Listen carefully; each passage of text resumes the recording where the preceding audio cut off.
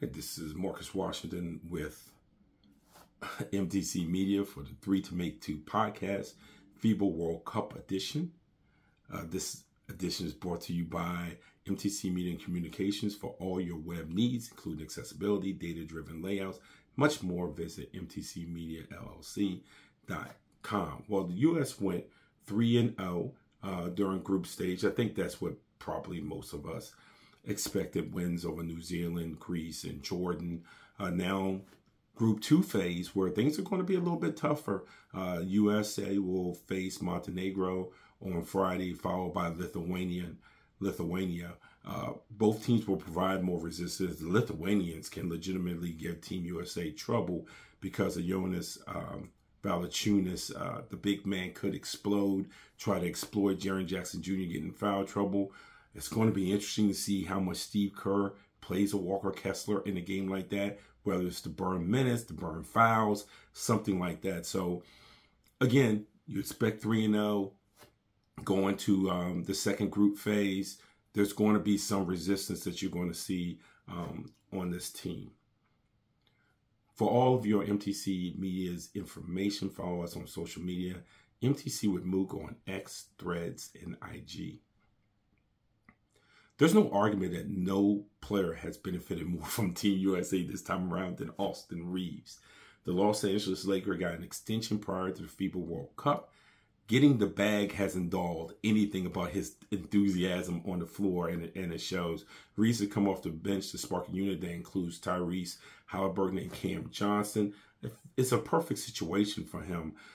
In the sense that Halliburton and Johnson keeps the floor spread. That opens up lanes to allow Reaves to leverage his ability to get 2 feet in the paint, get to his mid-range game, and also his terrific movement off the ball, which isn't spoken about enough. So when he gets his downhill going and he gets his jumpers going, he just turns into such a different player. And then on defense, he continues to be a pest. And when I mean a pest in a good way. Not only can he get into your chest in space, but he also is excellent around help side, getting where he needs to be, being able to dig when he needs to dig, when guys get into the paint and pick the ball up, just everything. And he makes every 50-50 play, or seemingly every 50-50 play.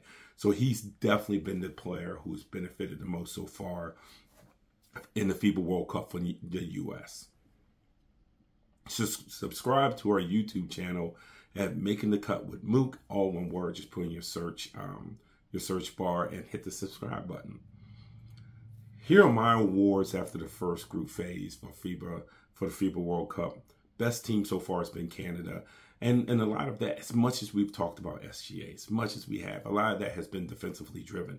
When Canada can get the perimeter defense that they're getting, it makes it tough for you to score. You have to work so hard. Look at that Latvia game. Latvia gets off to this great start, and then the defense pushes them out. Step and a half. Now those shots are short. Now those shots are missed. Now you're up against the shot clock. And that ends up being the kickoff to Canada's offense, because now your bad shot is their first pass for their fast break. And once they get out running, boy, they have weapon beyond weapon beyond weapon. Best 2 players so far. I wanted to do a best player, but it's not best player. Best 2 players so far, SGA and Luka Doncic.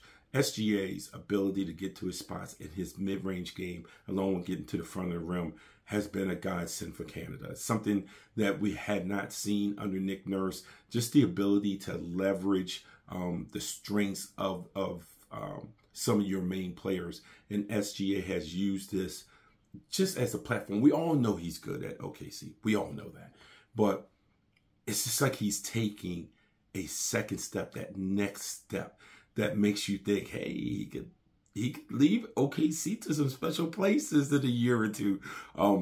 But again, he's been one of the most impressive. And obviously the other one's Luka Doncic, who does everything for Slovenia. He rebounds, he pushes, he makes tough shots, he makes passes that gets his teammates in position to be probably more effective than their talent level, which is what you have to do when you're Slovenia, especially when you're without their second best player due to injury.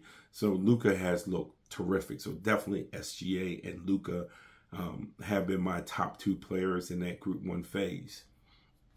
And then best story, Dominican Republic and Karl Anthony Towns. Karl Anthony Towns had a chance to establish himself as a national hero from a basketball perspective. And you didn't know. We all have questions about Karl Anthony Towns. Whether you admit it or not, we all do. And I wasn't sure whether he was going to do the necessary things to say, I want to propel this team nationally and not just enhance my brand. And that's what he's done. He has propelled this team nationally. He has gotten 3 straight wins. He goes in the paint when he needs to. He posts up when he needs to. He's played tougher than sometimes I expect, especially in FIBA, with how physical that can be. He has really, really impressed. And I don't know what's going to happen to them in the second group phase, but what Karl Anthony Towns has done for Dominican Republic in this first phase in the World Cup has been terrific, and certainly is the main story for me. Thank you for joining us on the 3 to Make 2 podcast, FIBA edition. Catch all our content on mtcwithmook.com. Have a good day.